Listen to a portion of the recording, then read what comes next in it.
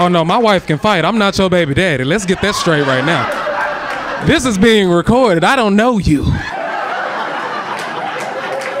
Y'all didn't tell me we was performing on an auction block. I couldn't see the stage from the background. I came with Richard, you look like one of the statues at the Oscars.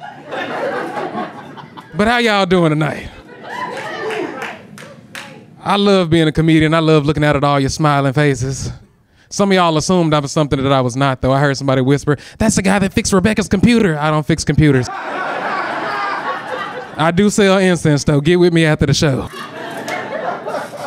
But I love doing comedy. This is the best job in the world because I cannot be fired. I can say whatever I want. I won't be fired.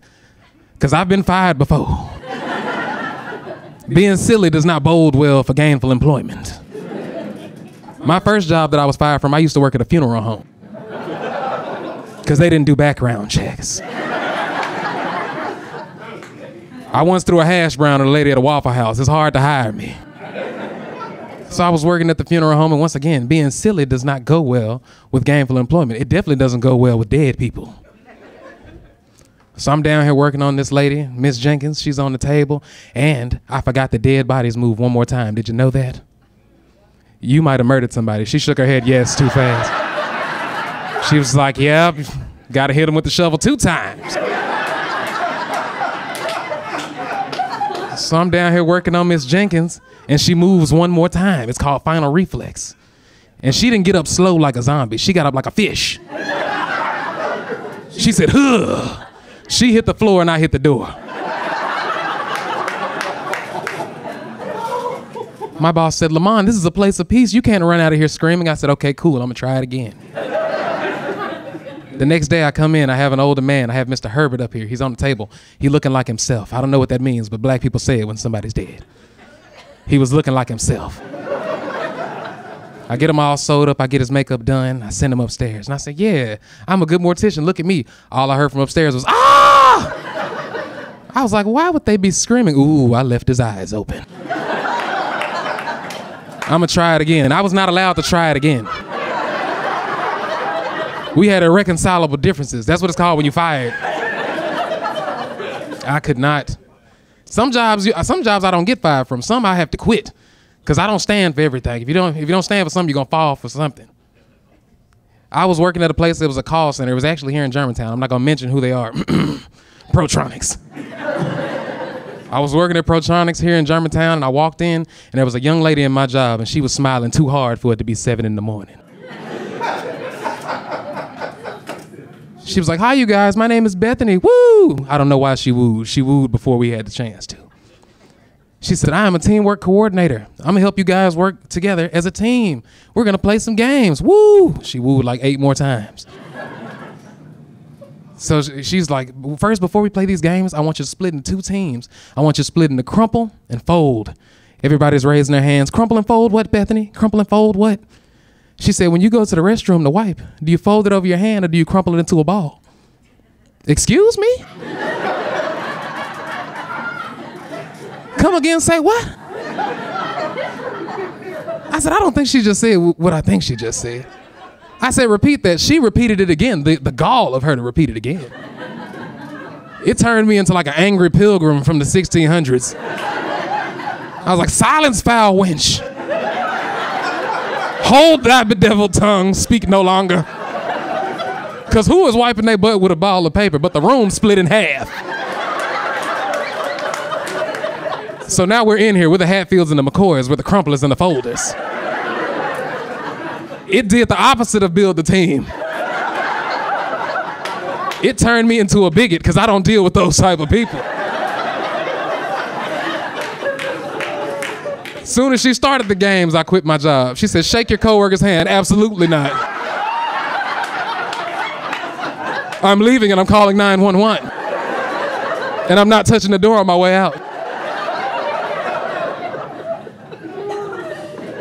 And sometimes I don't get fired. Sometimes I don't quit. Sometimes I just do volunteer work, but that gets dicey too. There's an old folks out here in Germantown that I like to volunteer at. I volunteer in the memory ward. Y'all know what that is? That's when people have Alzheimer's and dementia. And what they say is if somebody is having an episode of Alzheimer's or dementia, do not challenge their reality because it'll cause them to panic. They said just go with whatever they're saying. But these are old white people.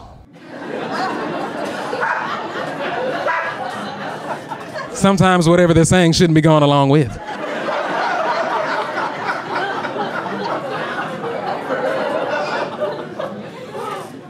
I'm sitting in here with a patient. Her name is Caroline.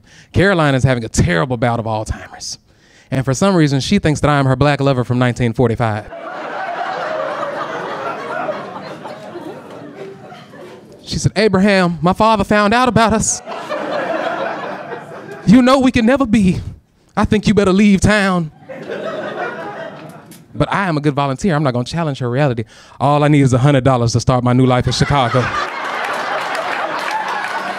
And I'm going to write you every week, I swear to God. And we just do that until she calmed down and I pay my rent, you know. It's a win-win. But I love the elderly, so I've turned into like the caretaker for all the old people in my family. Is anybody else that person where you're like the responsible one for all the old people in the family? My uncle had a massive stroke a week ago, and I've been taking care of him. I really wish he would have just passed away. It's getting so inconvenient. I have to sponge bath him. I got to put creases in his pants, which takes like an hour. I'm recording shows that have been off the air for 30 years. You know you've seen every episode of Andy Griffith. Why am I recording this? And I was like, Unc, I wish you would, because he's single. I was like, you should have got married. That way you would have had a woman to take care of you. He said, there's two things I've never seen. I've never seen a fish with knees or a woman that I need. I said, okay. The problem is he dates these young women. Y'all know the old guy that dates young women. It's kind of gross, but they always keep him around. He had a stroke in front of a 25-year-old woman. Now, I don't know if y'all knew this, but 25-year-old women don't know the signs of stroke. My uncle's on the floor dying. What did she do? Pull her phone out. She thought he was dancing. She got my uncle on TikTok in cardiac arrest, like, I said, Unc, you went viral. He said, she gave me corona too?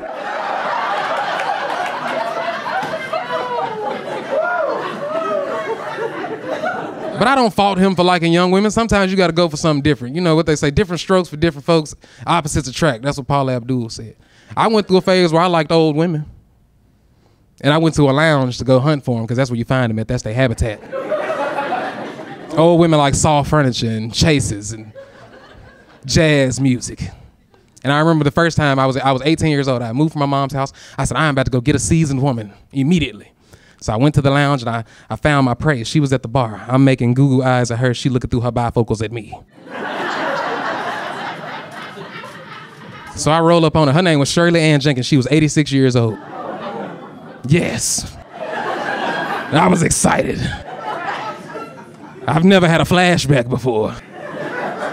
So me and Shirley Ann are talking, and she says, baby, would you like to stop by my house for a nightcap? It was 9:30. It was well past her bedtime. So I went to her house, and she was like, I'm going to freshen up. So she went to freshen up, which for an older woman, she went to go take a shower, a long shower. She was listening to gospel music in there, blasting Shirley Caesar. The problem was, I got scared because I was looking around her bedroom, and I kept seeing old antiques. She had pictures with Martin Luther King. She had original Tiffany lamps. She had a stuffed dog in the corner. Here Lies Buster, died in 1958. Jesus. So I ran out of there and I called her CNA and told her what he was up to. And now I'm married. I don't have to do that no more. Clap if you're married. God bless all the married people. Being single is atrocious. It's downright ghetto. I'll never go back to being single. Can you imagine having a hard day at work and coming home to put a fitted sheet on the bed by yourself? Isn't that foolishness? How long have you been married? 33 years. 33 years, isn't it lovely? I can't wait till I've been married this long. My grandparents have been married for 58 years. They can't stand each other. They talk to each other like boxers before a fight. They're just hurling insults. I love it. My grandfather was yelling at the cat to get off the counter, and he was yelling for like a good 20 minutes. My grandmother from the back, she said, Larry, what are you yelling for? He said, I'm yelling at the cat to get off the counter. There was a brief pause. She said, that's not the cat, that's my wig.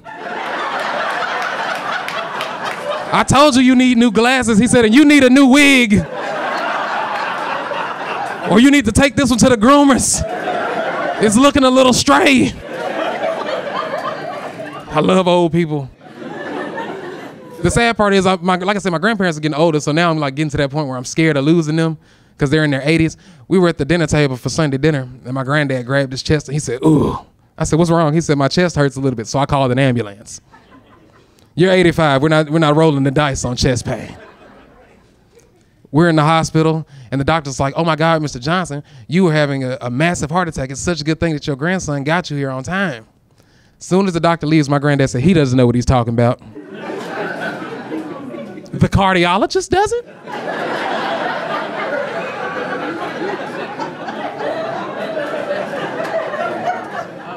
Okay. And I said, "Well, what makes you think the cardiologist doesn't know what he's talking about?" He said, "I've had 5 heart attacks. I bet you he ain't had one."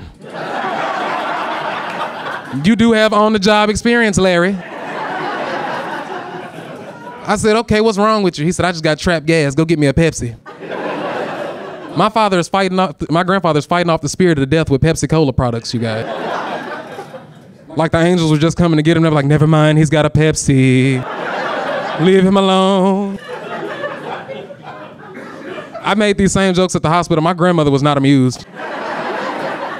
She's like, "That's not funny." I was like, "Yes, it is." I was like, "We can't let him find out about the McDonald's Sprite. He'll live forever." They selling electricity in there. The hard part about marriage is my mom doesn't know that me and my wife have been married longer than we are. We got secretly married. We eloped. Yes, because that's how you're supposed to do it. It's supposed to just be you and them. And my mom, she's giving my wife all this advice, and my wife already knows the advice now because we've been married. My wife didn't know that men are stupid. Because she had been single for years. She didn't know that men are stupid. You've been married for some time. Your husband was stupid, wasn't he? You got him trained now. We were at Olive Garden eating, and the cheese man came by. Y'all know the cheese man. "Would you like some fresh grated Parmesan?" And I was like, "Of course, make it snow." He gets a couple of cranks in on the cheese thing, and my wife goes, "Now, Lamon, you know you're lactose intolerant." And he stopped grating my cheese. I said, "What are you doing?" She said, "I know what she said. I want stomach pains. I told you to make it snow." I wouldn't eat at Olive Garden if I didn't want an upset stomach. Come on now. As y'all can tell, I don't have any common sense. That's why I became a stand-up comedian. That's what we're supposed to do. We're supposed to find things and we're supposed to skew the perspective. And then we do that all day. Like, I watch a lot of television. That's where I get a lot of jokes from. One of my favorite TV shows to watch is Ghost Hunters. Have y'all seen that show? Where young people break into buildings and yell at ghosts and ask stupid questions. And it's always the same guys, just really in shape, 20-year-old white guys, trespassing, asking loud questions. "Who are you? Reveal yourself. Speak to us." First of all, you have to live in a nice neighborhood to have ghosts. I live in the hood. I've never heard about ghosts in the hood. Because bums live in our abandoned buildings. That's who haunts our buildings. Bums are way scarier than ghosts. I feel like that's who exercises the buildings. I imagine the bums in their sleep late at night, and here comes the poltergeist, "Get out." And then the bums, "Spare change." And then they just go back and forth. You know what I thought about the other day? An interesting thought. Have y'all ever seen a good-looking homeless person? Have y'all ever just seen a sexy homeless person? You said, yeah.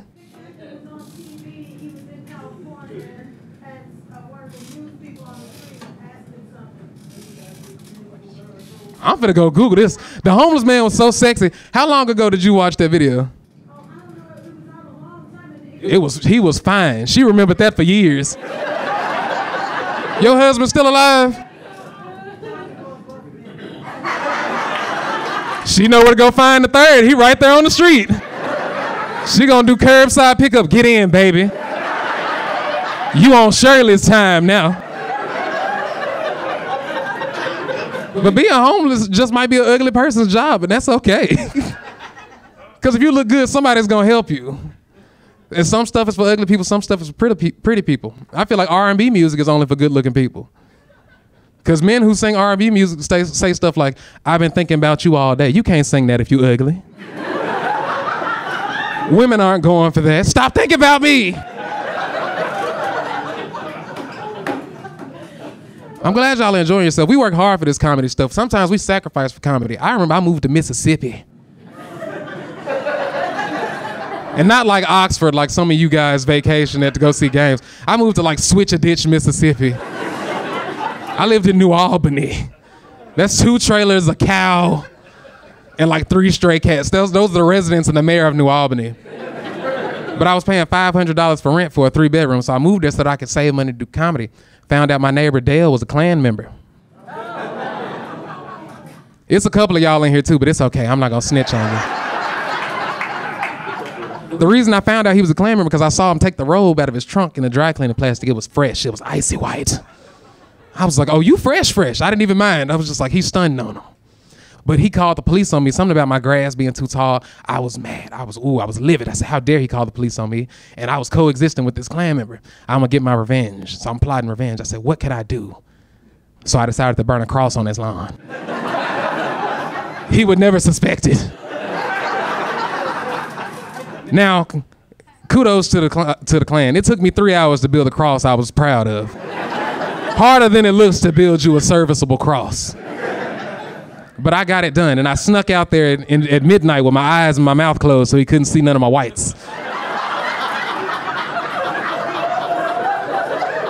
And then I set the cross on fire. And not only did he not suspect it was me, he started accusing other people who were secret Klan members on the street. He was like, Bill, Dave, Terry, which one of y'all did this? It's a lot of y'all in this neighborhood. I should probably move. My name has been Lamon. Thank y'all so much. Follow me on social media. I do bar mitzvahs. I do corporate retreats. I do funerals.